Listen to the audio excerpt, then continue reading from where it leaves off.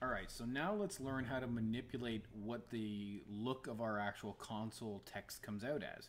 And we can actually manipulate it in quite a few different ways that can create some really great effects. Let's start with the most common thing that you're going to do. Oftentimes when you run your program, you're going to want to you have a lot of output for the user, and you're going to want to clear it out so you can kind of clean it up and show them something new. And this can happen if you're looping through a program and you're showing them output, they put in some data, maybe do some calculations or something, and then you give them a new outlook on things, the result of what they're doing. Or it can be something like a game or whatever. It doesn't matter. The point is, a lot of times you're going to want to clear the window so you can display new things. So how do we actually clear things? Well, the good news and bad news here. The good news is, yes, it's possible. The bad news is that manipulating Java console output is actually a pretty ugly thing. So you're going to have to do lots of copying and pasting here. I don't expect you to memorize any of this, but I do expect you to know where to come and find this information later on for when you want to do it. So whenever you want to clear the console of all the current output, you can just run a single line command. First of all, let's show what the console looks like. If we run the program right now, we see the compiling messages right here. So what we're going to do is we're going to put a console clear command right here as our only line in the program. And what you're going to see is that this just goes away. It's not here anymore. So here's the ugliness of clearing the console. Put a little comment in there for you as well. So the following command will clear the entire console window. Anything it previously is deleted. So copy and paste this line. So it's just a system.out.print command, but you need to put this text in there. I'm not going to go into detail about what this text means. In fact, I don't really know a lot of it, to be honest. So, but it does clear the console of all previous output. So let's take a look and make sure. And we see it's all gone now, when all it's sitting there is the cursor. So let's test this. Let's do an output command before this. System.out.println hello world. And then we're going to do another one after that in a second. But, oops. Let's run this. So we output hello world, but then it's gone. We don't actually get to see it. Let's display hello world again after now. And we run it. And this time we're going to get a clear window with nothing but hello world. So you can see the effect just clearing the window has. It gives us a nice clean interface. So it's really easy to use. So whenever you want to do that, just copy and paste this one line of code anywhere you want in your program, and it will clear the screen of everything you got at that moment. But what about coloring? Well, we can manipulate color in our programs in two ways. We can manipulate the color of the text, and we can manipulate the background color, the rectangle that sits behind each character. So it's not a straightforward thing to do. Once we've included all the stuff that we need, it is a lot more copy and pasting and whatnot like that. So let's figure out what we need first of all. So we need to have a set of colors that we can work with, and there is no clear way to do that in Java. There's no straightforward way. So I'm going to give you some code that you're going to paste directly in your program. Now these are all constants. We talked about this in class recently. And a constant is always the first thing that's defined as in your global data section. So your global variable / global constant section. Right up here, right below the class line, you're going to paste this. So what we see here first is a group of background colors. So we have black underscore BG, so black background, red background, green, yellow, blue, purple, cyan, and white.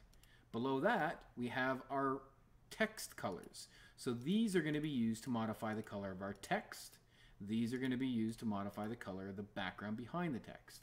And we're going to have one more, and this one more is going to be used to reset all of our colors that we currently have in our program.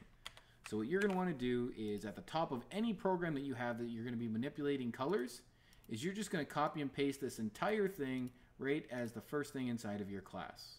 Okay? Now that it's there, we can just use it. But how do we use it? So here's the thing.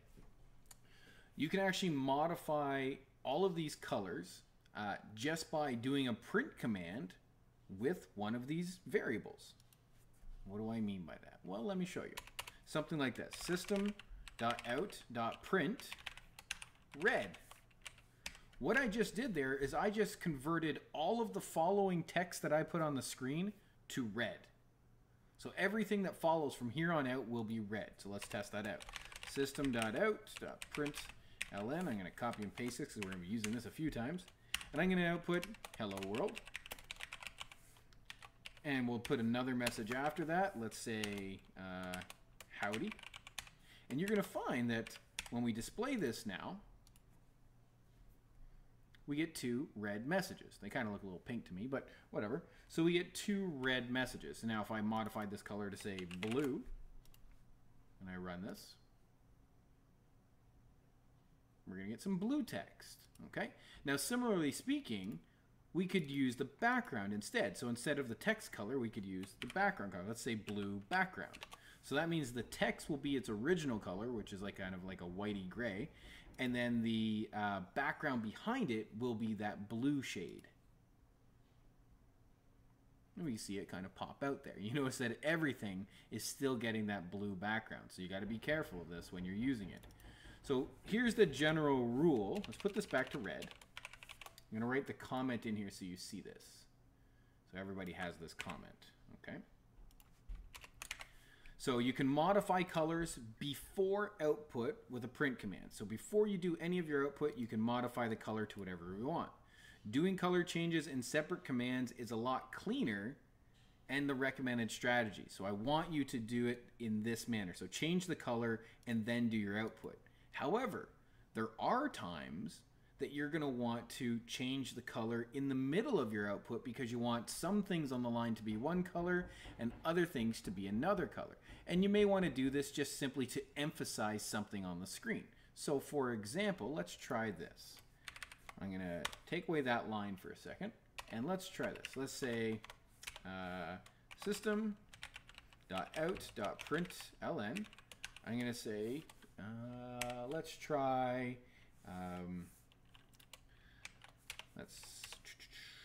this is, oops, I need some quotes. This is, and now I want to change the color. So I can change the color just by concatenating one of these variables. This is yellow. So I'm changing the color to yellow. Now I'm going to concatenate what I want to be yellow. This is yellow, important.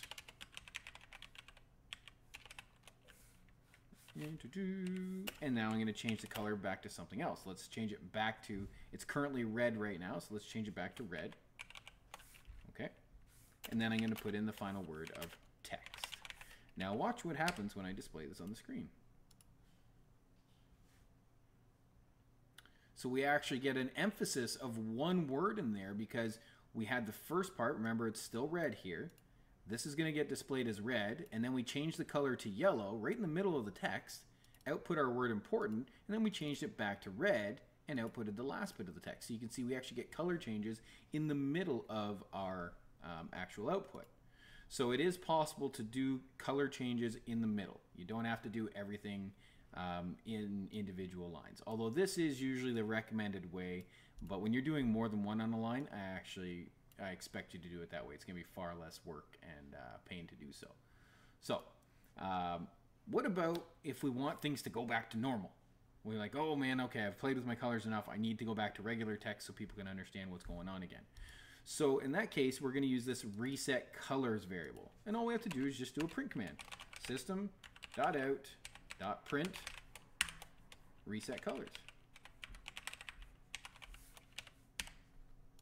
And then we can do any form of display we want from here just to show that those colors have actually been reset. So let's say system, oops, not what I want.